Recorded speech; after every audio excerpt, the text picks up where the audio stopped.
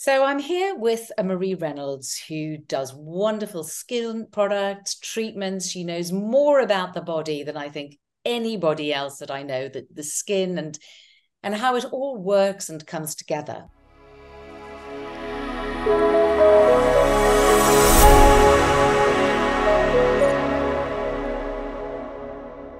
But Marie also formulated something else. A technique that she made up called the non-emotional contract. And I wanted her to explain. She started giving it to clients, and it was to help with anxiety and insomnia. And what exactly is it? And what does it do? And why did you start it? Tell us about this non-emotional contract. Well, it's something that I created many, many years ago. I obviously do lots of therapy in my clinic. One of the treatments I used to do was something called the spinal code, which is a very powerful treatment, actually, and it involves a lot of mindfulness, meditation. But with the mindfulness and meditation, I can actually feel through pulse points in the toes where a person may be blocked or where energy levels peak. And so with the non-emotional contract, it's easier to really just, I suppose, explain that when we're anxious or when we feel overwhelmed, it's a little bit like mentally we're spinning plates. Well, when you feel overwhelmed, it's like people are coming at you in all different directions, giving you piles of plates to spin, and you just literally feel this is just too much. Yes. Yes. It's called the non-emotional contract. Now, it's not bad to have emotion, of course, but when we have emotions like fear, anxiety, feeling responsible, feeling obligated, having duties to do X, Y, and Z, then we're locked in and we can't tend to make decisions in a logical manner. Yes. And especially when we're dealing with family. Business is one thing because we have financial obligations, we have bills to pay, we have this to do, we have that to do, we've got to be there at a certain time. But when we're talking about family, then we have attachments to guilt and obligation and responsibility. Yeah. That mainly make our decisions for us. So the non-emotional contract is basically you get a book, and what I tell my clients is that you buy a beautiful book, spend a bit of money on a really lovely notebook and keep it by your bed. Now, when you're feeling overwhelmed, obviously it affects your anxiety, it affects your stress levels, it affects your sleep levels. So all of these will impact as well with the non-emotional contract. So basically what you do is you say, right, okay, what are the things that are bothering me right at the moment? Who are the people that I'm more concerned with or worried about or whatever it is? And you will write just a page. It's really important to not journal how you're feeling. Right. So what is the difference? This is different from journaling. So journaling is about writing your feelings down. We Right. don't want that. No. What we want is a logical plan. So imagine yourself as a third person where you have to manage certain people. Right. So let's just say, okay, for this person, these are the things that I'm concerned about, whether it's doing things for them or if they've said things negative to you that's caused you stress and anxiety, whatever it is, you just write in one sentence what it is. And then you write a bullet point. You think, right, okay, am I in control of this? Can I do something about it? If you're not in control of it, if you're not in control of their behavior, you get a big pen and you cross it off. That is not your circus, so they're not your monkeys, right? You offload that. But if it's something that you can control, you think, well, how am I going? What are the steps that I can do to achieve that? And you literally write 3 to 5 steps in what you're going to do. So that is a logical plan. And you offload that. And every night you think, right, okay, what are the things that I need to do tomorrow? What are the things that I want to achieve tomorrow? And you just target those things. It's the same with your finances. It's the same with your work. It's the same with people that you're involved with. And also what you have to remember, there's in the non-emotional contract, there's something called the unwanted gift.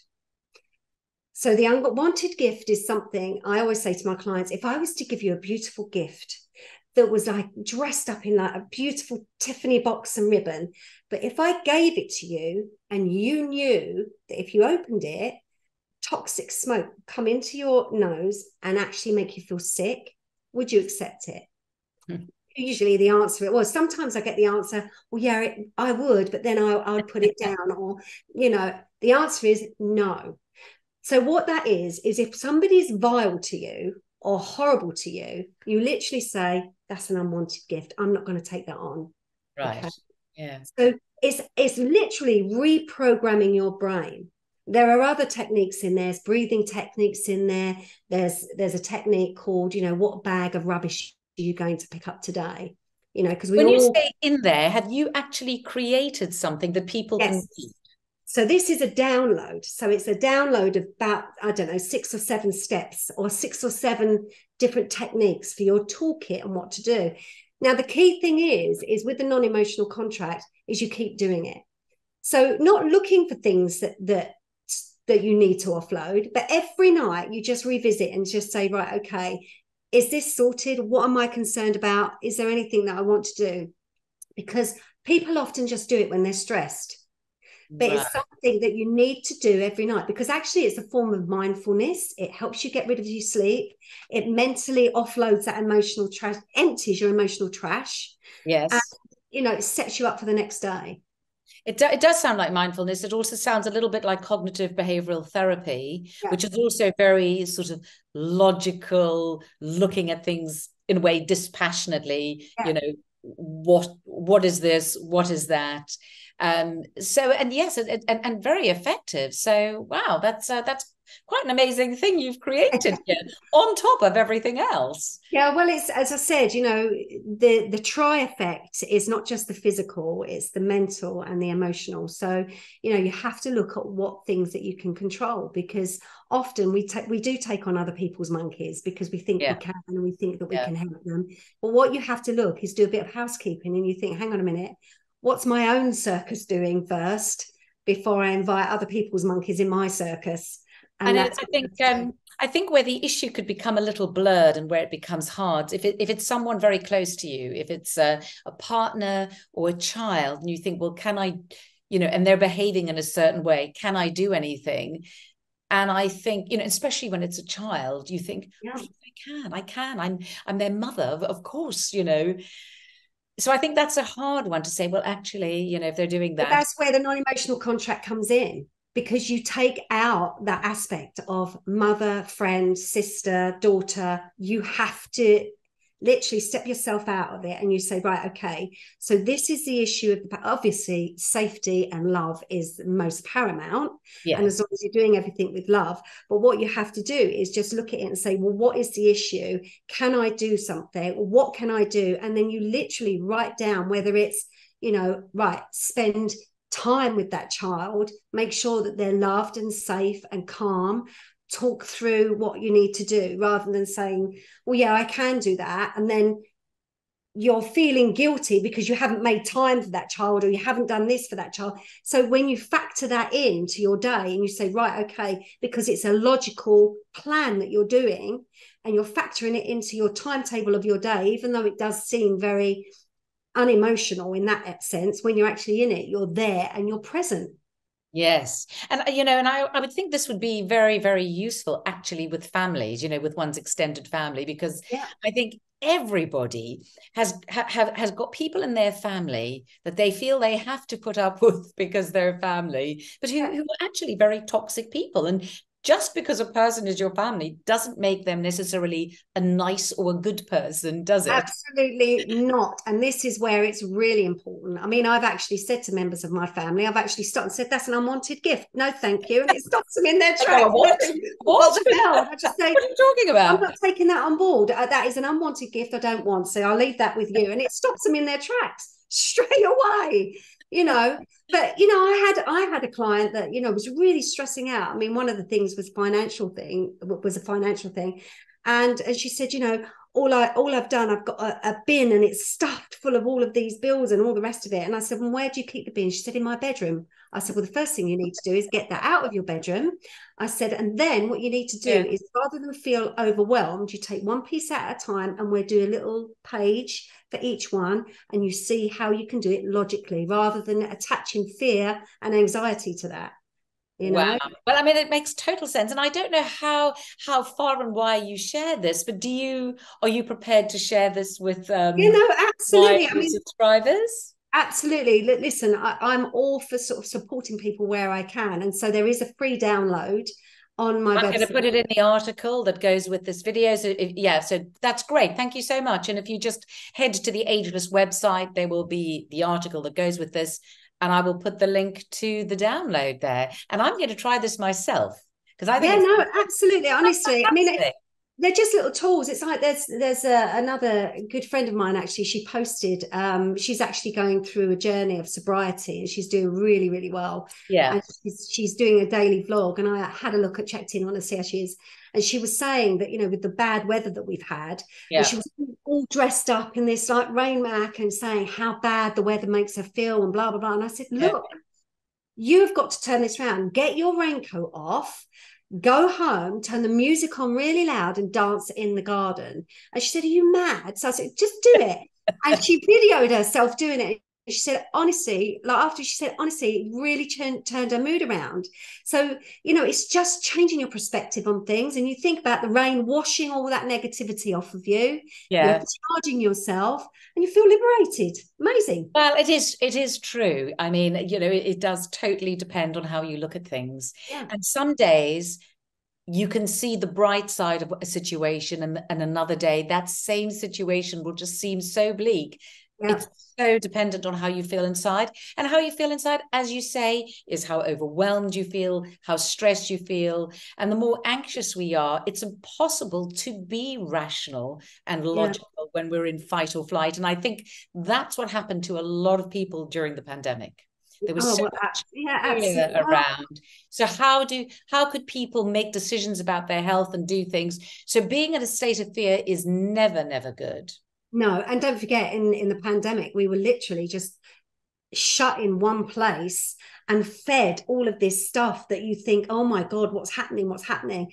And I think what you have to do is just stop in that moment, Yeah. just stop, turn it all off, turn it all off, get out in nature, ground, and understand I as always well. say that. Get out in nature, have a walk, keep moving. Yeah, if you can, Nature is so healing. It's just unbelievable. healing. It's I mean, unbelievable. actually, I did that yesterday. I was having a tough day yesterday where I felt very overwhelmed by a lot of things. And I was very aware that I was looking at things in a very negative way. Exactly that example.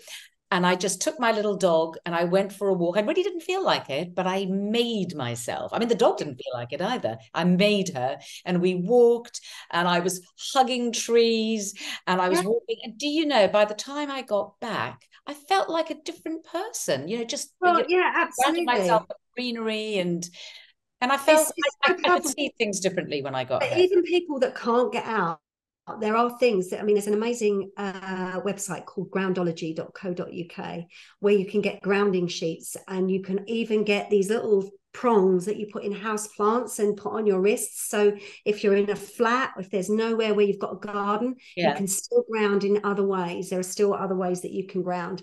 I've just Um, got myself some grounding trainers, which I did a post about on Instagram. Yeah. brilliant. So trainers that you walk it, because how do you ground in London? It's not easy, or in the city, it's not easy at all. And these are trainers that you wear and you ground right through them. So yeah, fantastic. That's fine. And there's other things that you can do. I mean, even I'm really into my foraging. I've got, like, obviously here I forage and do all sorts of things, nettle tea and calendula and elderflower. I've just done a big bumper crop of elderflower. I make my own tinctures, I make my own teas.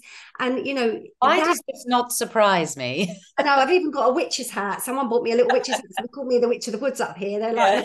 like, but honest to God, it's just so amazing. Like, even like ginkgo biloba or St. John's wort lift your mood. Yeah. And I would Yeah. say there's no point in sitting indoors staring at a brolly waiting for it to rain when it's beautiful sunshine outside. So that's like an analogy. Yeah. Try and just change your thought processes. And also remember that organs have emotions. So like fear and anxiety, again, comes back to the kidneys. Motivation, you know, when you're lack of motivation, that comes back to the spleen. You know, and there's certain foods that the spleen doesn't like, especially menopausal women.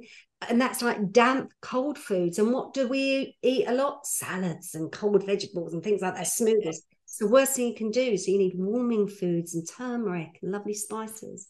So all of these things affect your mood. That's very interesting. Yes.